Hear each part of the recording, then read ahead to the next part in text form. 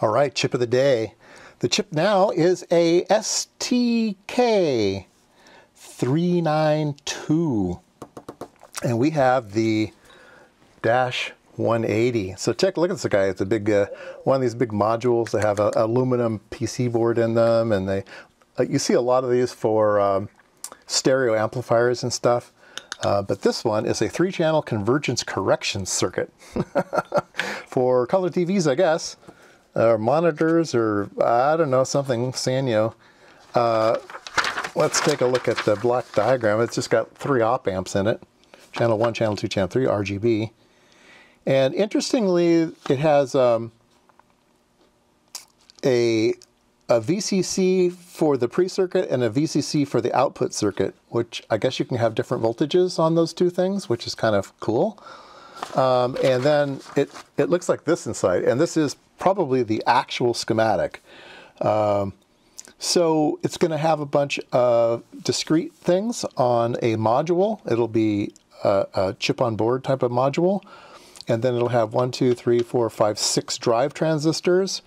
That will be the output. So this thing's pretty heavy duty. Let's look at the data sheet again. Yes, the IC 3 amps. High supply voltage up to plus or minus 38 volts. 3 output amplifiers. So you could repurpose this for all kinds of stuff, driving motors or stuff like that. Instead of color correction, or convergence, I should say. And it'll go up to, I don't know, we've got the Dash 180, which isn't on here, but anyway, it's at least 15 kilohertz, upwards to 100 kilohertz, somewhere in there. Yeah, oh, general projection TVs, HDVG, I don't know, different things.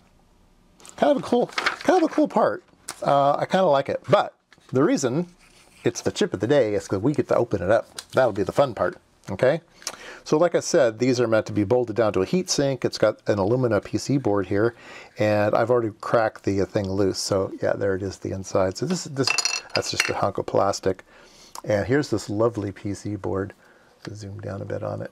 But yeah, so it's all basically a little circuit, a little surface mount circuit, and it allows you to build a cheap PC board that's not surface mount capable. It's just maybe a one-sided through-hole, really cheap board, and then the fancy circuit goes on this little board, and you don't have to worry about it. You just buy it, and then it's a through-hole part here when you plug it onto your board.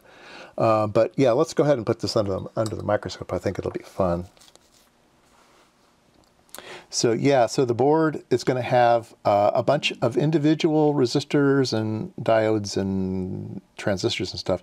And then it's got those 6 big drive transistors, which in the block diagram, or the sample circuit, they show them as Darlingtons. And so you can see here they are all chips mounted on a big heat spreader. So there's these big slugs, and the chips, the transistors, transistor silicon chips are mounted on those big heat spreaders, and then that gets attached to the PC board, which then gets attached to the aluminum PC board on the bottom for additional heat spreading and attached to the heat sink. So let's just kind of take a look around this thing. I mean, there's nothing too fancy here. It looks like a normal board these days, like even a low density surface mount board these days. But back then it was probably pretty high tech. I'm not sure what date these have on them. But yeah, it's pretty cool. I love opening up these things and looking inside. They always look high tech. They look fun. I'm going to try to scrape. It's I don't know if that's a hard material or a soft material over the passivating over the drive transistors.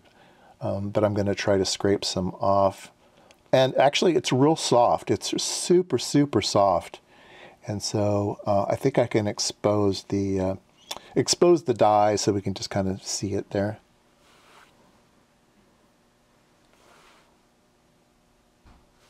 Yeah, so it looks like a standard, bipolar transistor type of thing. So yeah, there you go. All right, well, that was chip of the day, an STK392. 2 from Sanyo. Yeah, pretty cool. And I think I've got some more things like this too.